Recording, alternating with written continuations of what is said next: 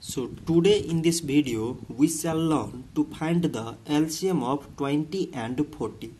So to find its LCM, first of all we choose the lowest number that can exactly divide 20 and 40. So the number is 2. So 2 times 10 mean 20, 2 times 20 mean it is 40. So again 2 times 5 mean 10 and 2 times 10 mean it is 20. So now when we take 2, then it can divide 10 but can't exactly divide 5. So we take the number greater than 2, which is 5. So 5 times 1 mean 5 and 5 times 2 mean it is 10.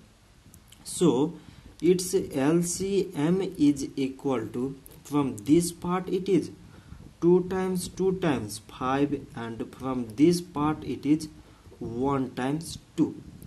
So 2 times 2 mean 4 times 5 it is 20 times 1 it is 20 and 20 times 2 mean it is 40.